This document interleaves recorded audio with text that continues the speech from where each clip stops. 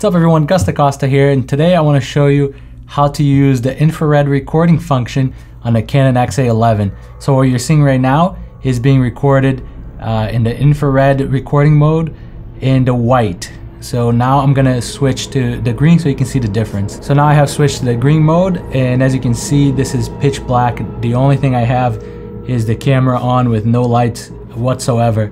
So this is what you would get. This could be a fun feature to go out there and just have some fun with it around the house or abandoned buildings, whatever you're into. So I hope you enjoyed this. So if you want to use the infrared recording feature, the first thing you have to do is make sure that the handle is on, because the infrared light is on the handle, and if you don't have this on, it's not gonna work. First step, make sure the handle is on. Once you have the handle on, you can set your camera to standard recording. On the side right here, you're gonna see infrared recording, and if you toggle that to on, you have entered the infrared recording mode.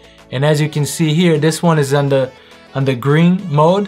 What you saw in the beginning of the video was done with the light turned off, everything pitch black. So that's what you would get with the infrared recording. Right now I'm just going to show you a demonstration in the screen of the green versus the white, what it looks like. In order to change the colors from green to, right now it's set to green, which is my favorite.